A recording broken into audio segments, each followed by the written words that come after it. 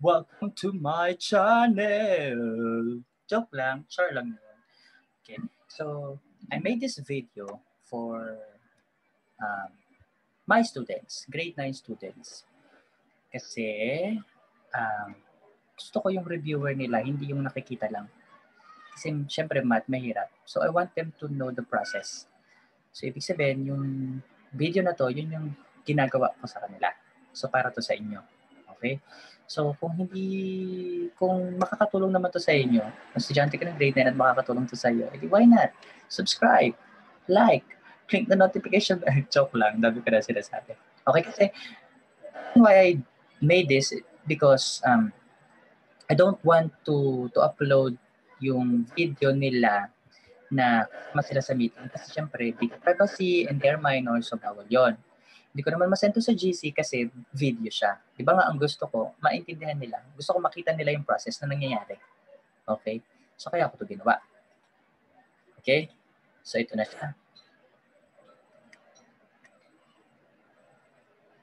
So yung video kong gagawin for grade 9 is divided into 2. Yan. So yung una, dalawang topic yan eh. Pag pinagsama ko, medyo mahaba yung video. Una is all about quadratic function. Yung finding the vertex, axis of symmetry, and the intercepts. So yung introduction of quadratic function, hindi ko na ibibigay kasi na-lesson ko na sa inyo. Hindi naman siya kasama sa exam. Okay? So let's quick review lang. Quadratic function, the vertex form is f of x is equal to a quantity x minus h plus k, where h, k is the vertex of the graph. Yan. Yung vertex natin, ulitin ko, siya yung turning point. Sa kanya lumiliko yung graph. Kasi yung parabola, di ba, pa U or pabaliktad na U. Yung pagliko nun, yun yung vertex. Yung vertex natin is at the minimum kapag upward. Ang vertex natin is at the maximum point kapag naman downward yung graph natin. So madaling malaman yung vertex kapag vertex form yung given. Kukunin mo lang yung h and k. Pero kapag hindi standard form yung function, yung quadratic function natin, we use the formula. Ayan, basahin nyo na lang. Yung equation naman of the axis of symmetry, the formula is x equal to h. So ibig sabihin, yung makukuha mong h doon sa simula, yun na yung gagamitin mo.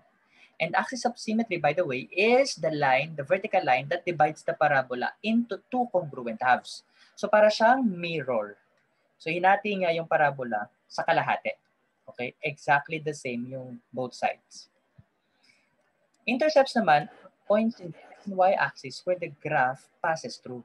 So diyan dumadaan yung graph ng quadratic function natin. There are cases na hindi siya dumadaan sa x-axis. Okay lang yon. Pero sa y-axis, dumadaan siya. Okay? Hindi man natin makikita sa simula, pero sa dako paroon, makikita natin yon. Okay? So, intercepts, that's why may or yan. The reason why may or yan, kasi pwedeng wala, pwedeng isa, pwedeng dalawa. Our values or values of x when y is 0. So x sub 1 is 0, x, 0, and x sub 2, 0. Y-intercept naman is the value of y when x is 0. Okay? Or 0, y. So let's solve. Start na tayo. So determine the vertex equation of the axis of symmetry and the intercepts of the function x squared minus 4x plus 3.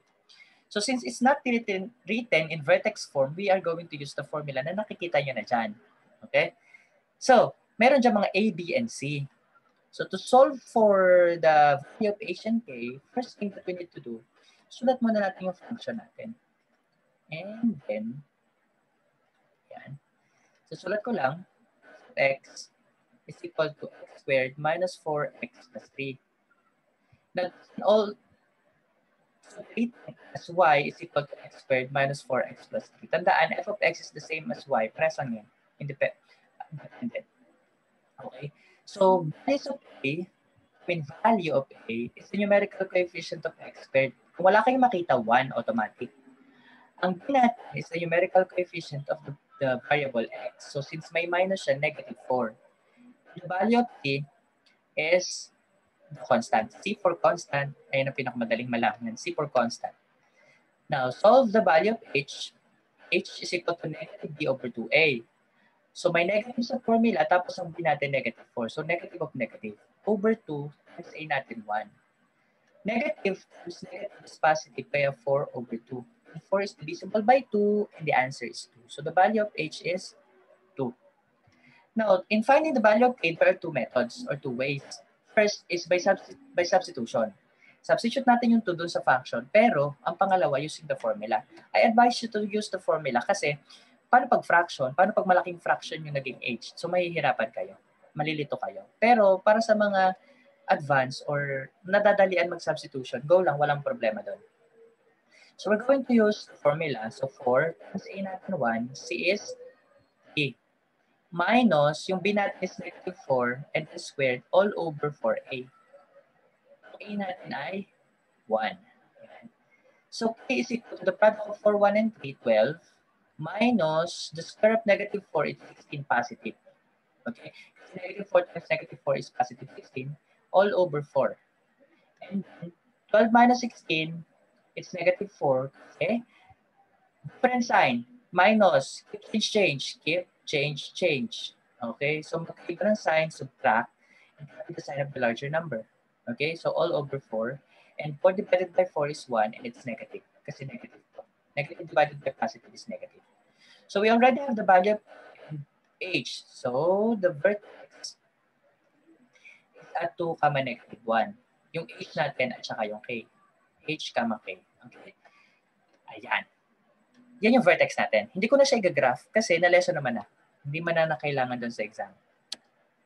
Next, for the equation of the axis of symmetry, alam natin na ang equation ay x equals h. Yung h natin na na-solve kanina, h is equal to 2, tama? So, x is equal to 2. This is our equation of the axis of symmetry. Ganun lang siya kasimple. Pinakamadali. Okay. For the intercepts naman, so the first thing that we need to, the first intercept is the y-intercept kasi ito yung madali. Yung y-intercept, sabi diba, value ng y when x is 0. So, x is equal to 0. Ano yung value ng y? Question mark. Diba ang function natin, x squared minus 4x plus 3 equals y. Nilagay ko na lang dito yung y. Diba f of x? Value daw ng x ng y when x is 0. Diba, siniro mo to, cancel. So, 3 ang matitira. Y is 3. Or simply constant, kapag y, intercept, yung constant doon, yun na yung sagot. Kapag walang constant, edi 0 yung y. Ganun lang yun. Okay? Ibig sabihin, sa origin, tatama yung graph. Yan. So, meron na tayong y-intercept na 0, 3. Ito ba, x, y. X, y. Ayan. Okay? 0, y. 0, 3.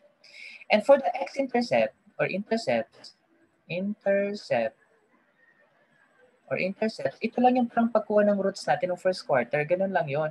Isisino mo lang yung f of x, so magiging 0 is equal to x squared minus 4x plus 3. Diba, mayroon tayong 4 methods, factoring, completing, extracting, quadratic formula.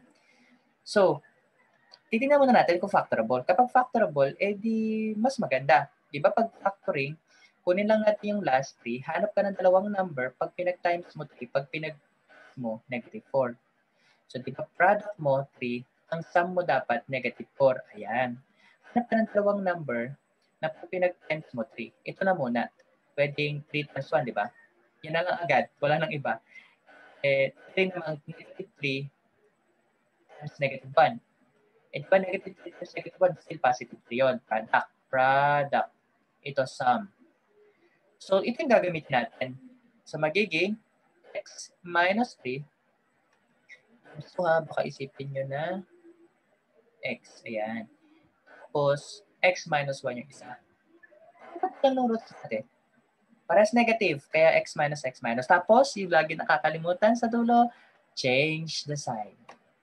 So, x sub 1 is equal to 3. X sub 2 is equal to 1. Sir, pwede ba magkakalit yung 1 negative 1 and negative? Sure, why not? Pwede yun. Pwede x sub 1 is 1, x sub 2 is 3. So, ibig sabihin, ang x-intercepts natin ay 3, 0 and 1, 0. Yan yung intercept natin. X-intercepts. So, dyan dadaan yung graph natin. Okay. So, if you want to answer this problem, pwede naman, i-pause nyo na yung video, tapos compare nyo yung sagot natin mamaya. Ibig sabihin, mamabilisin ko na lang to. Okay? So, ayan na. Yan. Yan. Kunin muna natin yung vertex. Okay? Bago tayo, bumalik na lang tayo doon sa equation. So, yung vertex natin, diba? Una, copy muna natin, f of x is equal to x squared plus 5x minus 14. Ang a natin ay 1, ang b natin ay 5, ang c natin is negative 14. Huwag yun, hindi na tayo mag-focus na explain ko na kanina. Okay? So using the formula, h is equal to negative of 5 over 2 times 1. So, negative 5 over 2. Ito yung sinasabi ko sa inyo. Ginamit ko yung negative 5 over 2 by substitution, may hihirapan kayo. So, okay na yan. 5 is not divisible by 2, so yan na yun. Kaya yung fraction, walang problema dyan. And then k is equal to 4 times 1.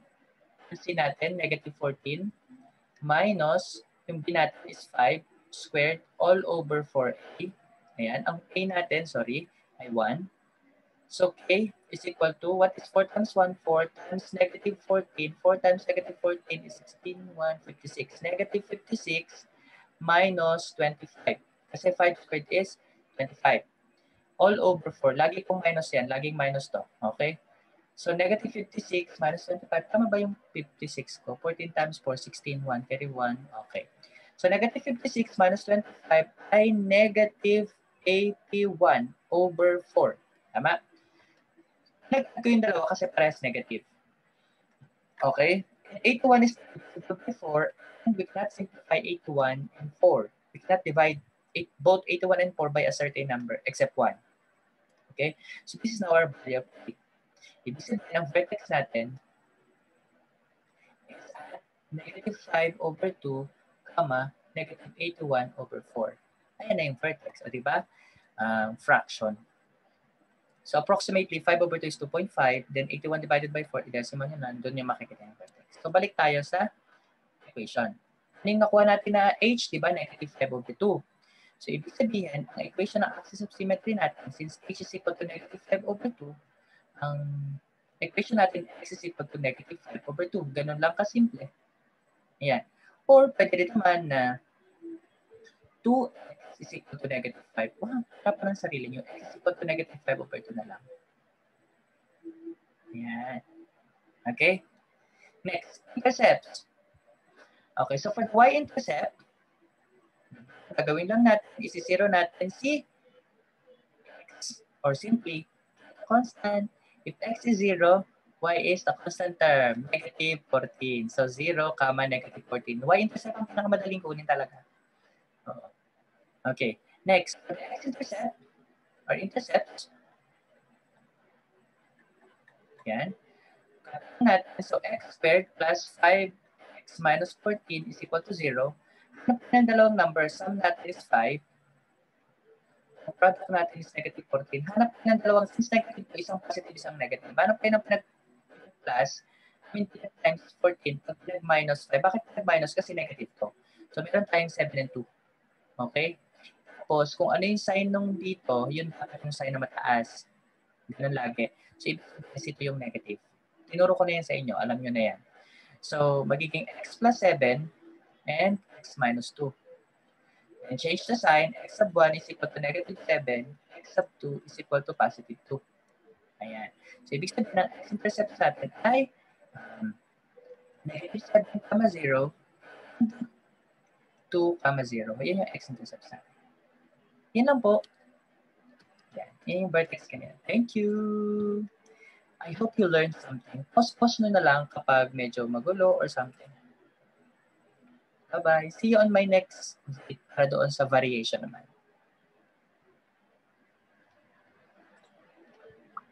Subscribe now!